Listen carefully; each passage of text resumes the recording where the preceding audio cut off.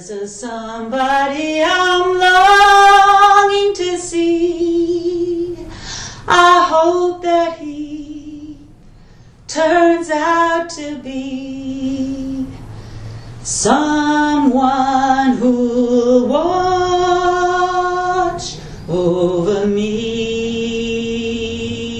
According to my father, I used to sing in my sleep. I'm a little lamb that's lost. It's a non-auditioned choir, which is the main thing. It started off as 5 people at First United Church or something, and they really felt that everybody should have the opportunity to be moved by gospel music, and so they decided to take it out into the community, and from there it just grew and grew and grew and grew.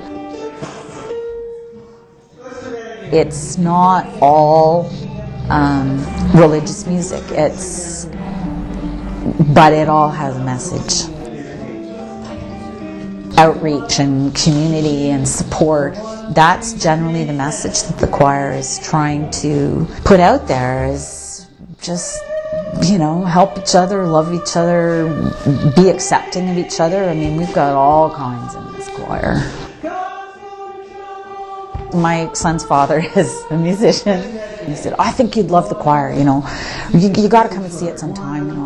It's right up your alley. I think you'd really enjoy it. And I'm like, yeah, okay, whatever, you know. And finally, they were having their year-end concert, and he basically bought 2 tickets for me and Felix, that's our son.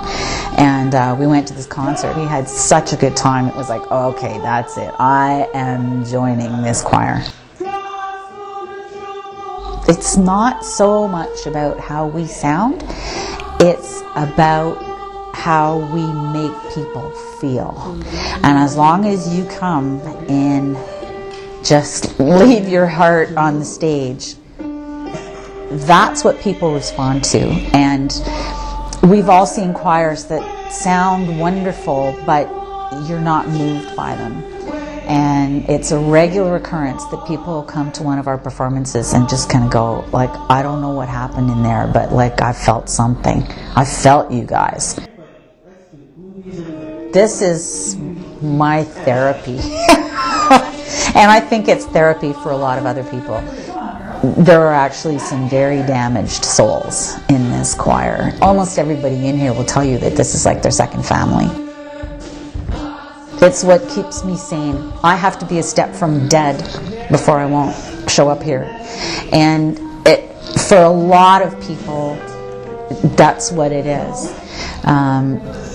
You can just have had the really most horrible day, and you're tired and you're depressed or whatever, you're angry at your boss or whatever's going on, you had a fight with your partner, whatever.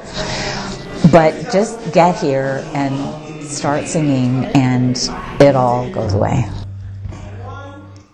You can't be in a bad mood when you're singing. It's just not possible. It really isn't.